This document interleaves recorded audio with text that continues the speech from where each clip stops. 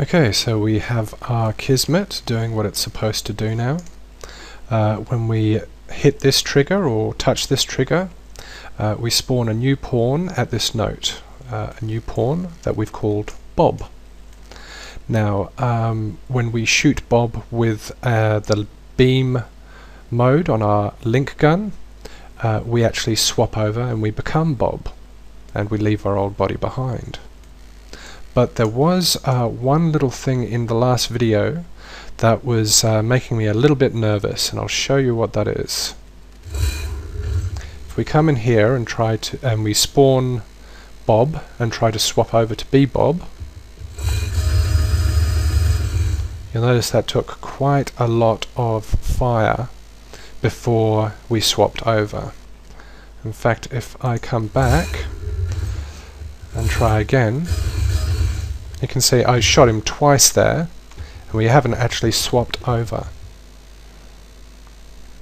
Now, the reason for this is that Bob is a UT pawn.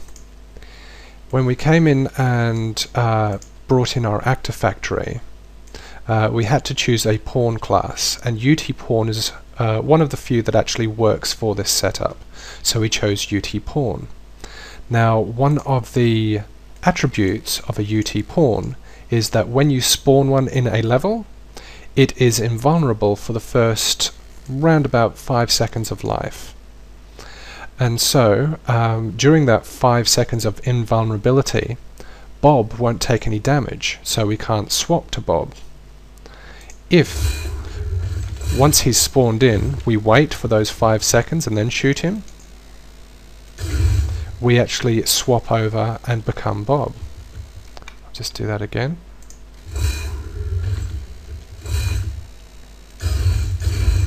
You see, we have to wait for those 5 seconds to elapse. But as soon as they're gone, the swap is instantaneous. So this isn't a glitch, it's just it's a feature. It's actually a property of the UT pawn that we used to bring Bob into the game. If you are worried about the player immediately trying to swap every time he spawns in, one way to get around that is perhaps you could have Bob spawn behind a protective barrier, and then the barrier lowers or raises after those 5 seconds have elapsed, just to give the player some idea that Bob is sort of being reconstructed or beaming in. And so that's a way to get around that issue. Now, the main problem that I want to tackle in this lesson, and I'll just show you in game. Firstly, I'll come to this take damage, and I'm just going to add a damage type. I'm going to set it to link plasma. This means that no matter which fire mode we shoot Bob with, we're going to swap over to Bob. And you can see, if I shoot him with the plasma, that we swap as well, and so we don't just have to use the link beam. But the issue that we need to fix is, and I won't shoot him in this particular lesson, it must be relieved, is now at the beginning of this ramp is where our player start is. If we add a bot to this level, the bot is going to enter in at that point. It's then going to look around for an available target, and the only available target it's going to see is Bob. So let's see what happens when we bring in a bot.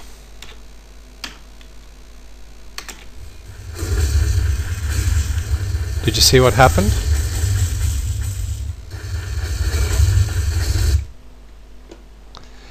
When the bot spawns, it sees Bob. It shoots Bob with its link gun. Now, when Bob takes damage, the game assumes, because we haven't told it otherwise, that we want to swap characters. It doesn't matter whether we're doing the damage, or whether it's a bot doing the damage, or whether it's some laser in the level doing the damage. As long as the damage type matches up with whatever we've put here, it will fire the swap characters network that we've just set up over here. And so if we don't want this to occur, we need to check to make sure that it's actually us that's firing the gun and applying the damage in order for the swap to occur. So to do that, I'm just going to select this and move this out the way a bit. I'm going to come in here and I'm going to go down to New Condition, Comparison, Compare Objects. It's not very difficult to guess what Compare Objects does. When you fire this node, it compares object A to object B. If object A equals object B, or is the same as object B, it will fire off its first output. If the objects are not the same, if they're not identical objects, then it will fire off the second output, which we're not going to hook up. Now the objects that I want to compare are first the person who is dealing the damage, or the instigator of this take damage event. So I'm going to create a new object variable on that instigator triangle, that output, and I'm going to plug that into object A. And object B, I'm just going to make that the player. Now, when this pawn, Bob, when Bob takes damage, it's going to check who is doing the damage. Is the person doing the damage the same as the player? If it is the same as the player, so it's the player doing the damage, it will swap Bob and the player. You'll become Bob. If it isn't the player who's actually shooting Bob, then nothing extra will happen. He'll still suffer the damage, but there won't be any Kismet fired off from that. So let's see if that worked. First I'm going to make sure that the network still works for us, and it does. Then I'm going to come in and see if it works for any bots that we add to the game.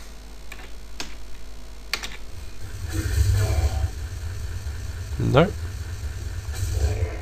That bot's a really bad shot. Anyway, you'll notice that the bot managed to shoot Bob a number of times, and we didn't swap characters. This means that our Kismet is working. It's checking to see who is actually causing the damage to Bob, and if it's the player, swap characters. If it's not the player, don't worry about it. Now, I might just come in here to the actor factory, because every time Bob dies, we have something very impersonal come up on screen. Player something something has died. So I'm just going to make sure that his name is Bob.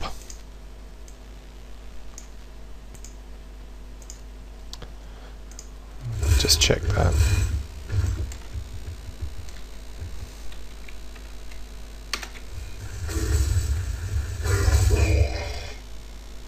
And there we go. Down the bottom in the green, and if we bring that up, Bob was served an extra helping of Monarch's plasma. So now he is Bob. Now that may seem like a small issue, just calling him Bob, but it is going to become very important over the course of the next few lessons. Now one thing you'll notice is that we have this swap set up, but it's only one way. Bob can't become this character. He can't, or you can't jump back into this character here. So that's something that we'd like to be able to do as part of the game.